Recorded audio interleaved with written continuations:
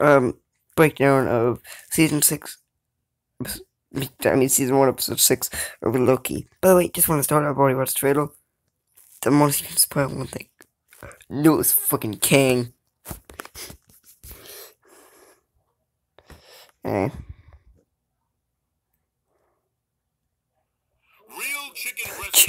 Get out of here, all these. I hate the food.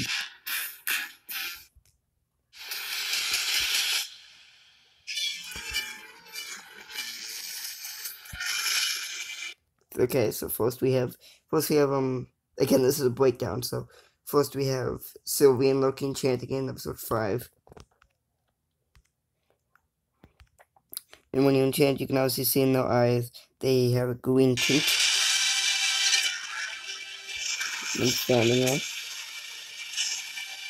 I believe stupidly. You can be whatever you want to be.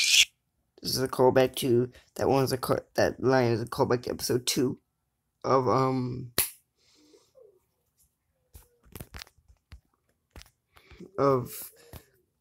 freaking Loki, obviously. Like meal. In fact, that part was the deleted scene from Endgame. I mean, from Dark World. The Ragnarok, the Dark World thing. I'm not talking about. 21st century, traveling to this backwater time period for one simple reason: to eliminate you from the timeline. By the way, I've known since fucking Lamentus has been Kang, man. I looked in more of it. I learned. Well, actually, I kind of suspected it wasn't the Timekeepers ahead of this, but I got proven that at the end of Nexus. The Nexus event. And I was like, it's not them. And I did some research, and I learned Varna Wednesday from the future, and she got married off to Kang in the comics. She's kind of a love interest or hate interest, depending on the comic. And I was like, ooh, Kang. It was either that or the other, or the no, I can't remember the name of the guy, but or variant Loki, kind of like like how Agent of Asgard. Good comic, by the way. I haven't read it. Want to read it? Want to buy it actually? Because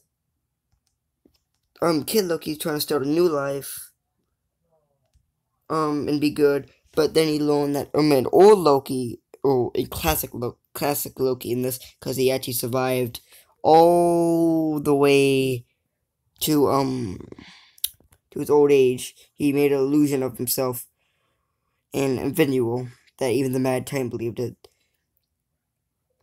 And then he lived on and got pruned. Kid Loki killed Thor. The alligator Loki, or actually it's actually I like before crocodile Loki, so I can call Loki. And there's that King Loki. I believe that's King Loki because he has Mjolnir. It might be King Loki, don't know. But obviously, Kid Loki is in charge because he killed Thor. That was the next event. Anyway, Kang is someone who gets a time machine. No, he's from the future. Tries to go back in time. Then he goes back in time to pretend to be a pharaoh in one of the timelines. And he always goes back in multiple different times. That's all he knows from the future. He's trying to snuff out Loki. Glorious.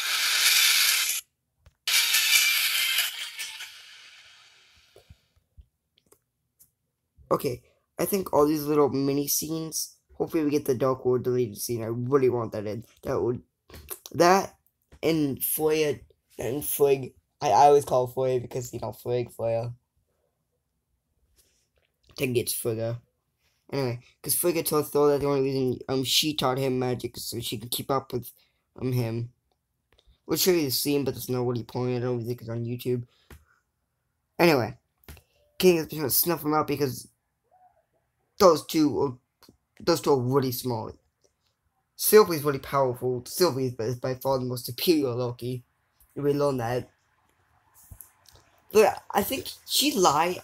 I have a feeling she lied about the postman guy. Because she said in episode 5 I had nothing.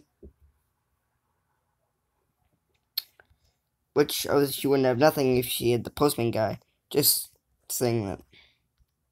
Anyway, was it over? Don't forget to like and subscribe. Nope. Anyway, that was my official breakdowns.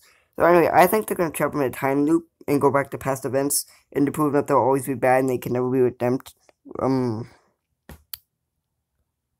It will be truly changed. They'll always lose. Kind of like how in the first episode, Mobius showed him that time lapse of Loki. He always hold people. He manipulated people. He always lost.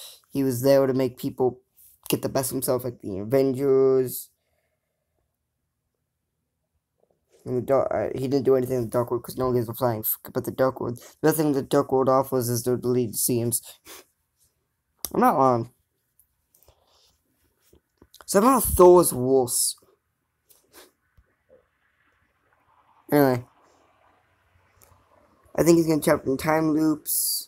And that's how we're gonna get that King Loki thing and him being crowned. And like standing in front of the throne with his arms up. Like he's about to bow. Like, yeah, that one. That one.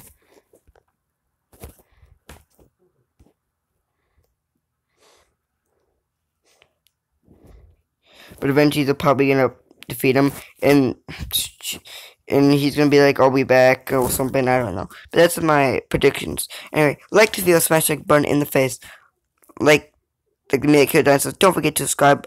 I'm finally back to normal. Everything's less chaotic now. And if you, I'm gonna hit you with a